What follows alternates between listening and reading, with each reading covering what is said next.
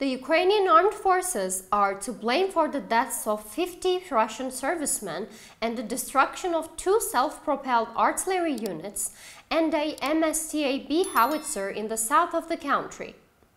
In addition, the Ukrainian Armed Forces were responsible for the destruction of these units. In addition to that, an Orlan 10 drone, 3 armored vehicles, a radar station and an electronic reconnaissance station, and the cumulative sum of all 5 were all destroyed.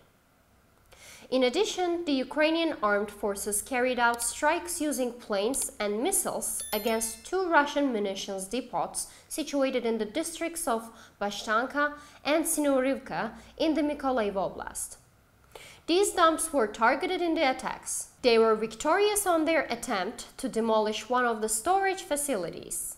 To reach all the actual news fast and reliable worldwide, please don't forget to follow and like us.